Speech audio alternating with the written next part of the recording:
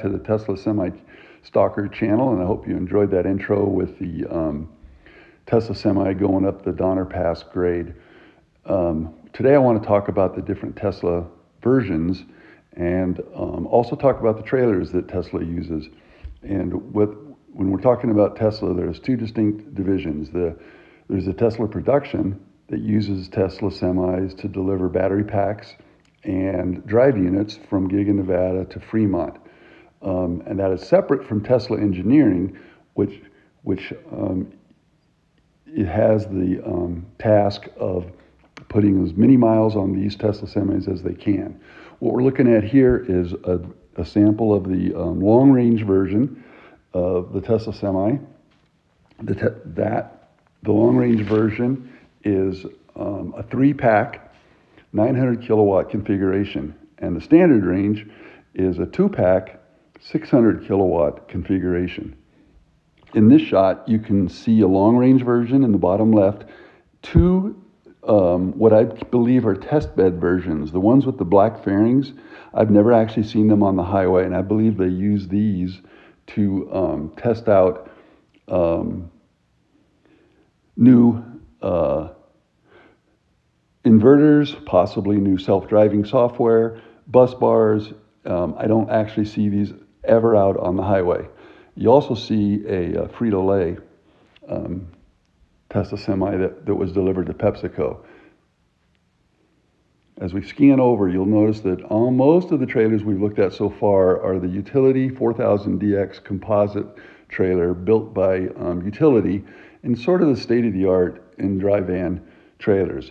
The one in the bottom shot here, though, that we don't really get a great look at, hopefully we'll see it better coming up. This is a Kentucky car trailer, very expensive, climate controlled. The research I did was that a 10-year-old one cost $70,000. A new one probably cost about $150,000 or more. All I could see was please call for pricing. Here we go. We get 3 long-range Tesla semis and then the short-range Tesla Semi, and you can clearly see the difference in length and the size of the fairing. We're flying over a bunch of the Utility DX 4000DX composite trailers, which seems to be universally the trailer employed by Tesla Semi engineering program. Here's 2 long-range versions, as you can tell by the longer wheelbase and the longer frame to accommodate 3 battery packs. And again, that's 900 kilowatt hours. That's finally been confirmed. A lot of speculation there, but I think it was Pepsi that finally confirmed what the actual size of the battery is.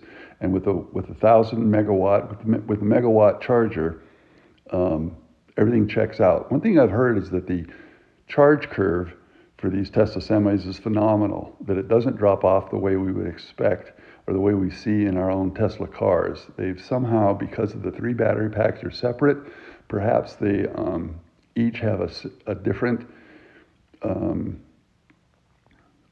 configuration, or they're charged independently and not together, and that results in much lower drop-off on that charge curve, which is why they're able to achieve such incredibly quick charge times. In a second here, we're going to see the Tesla Semi engineering driver coming back from, here he is. He's coming back from his morning run based on the timing.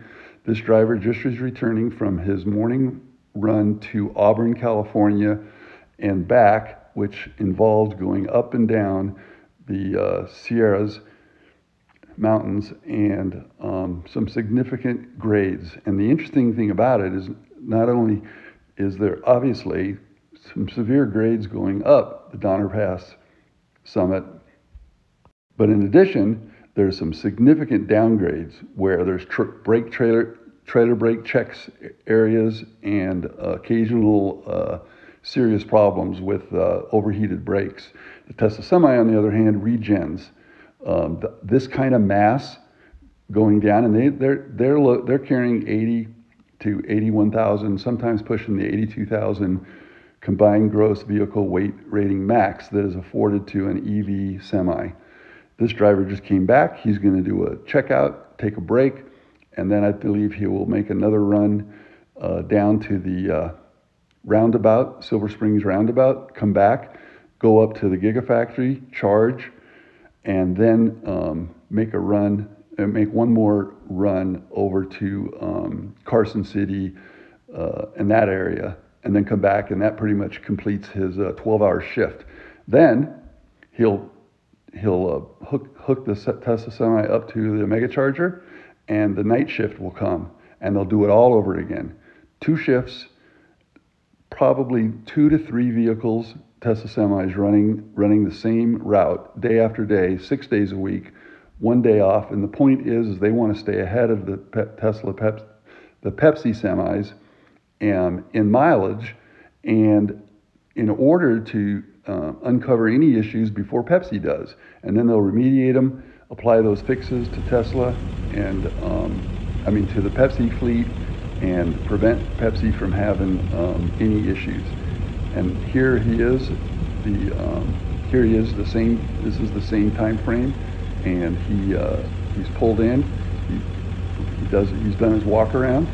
Now he's gone inside, maybe got a refreshment, and now he's coming out to probably drive, like I said, over to the Sierra Springs roundabout. There you go. Thanks for joining us, and I hope you enjoyed the information.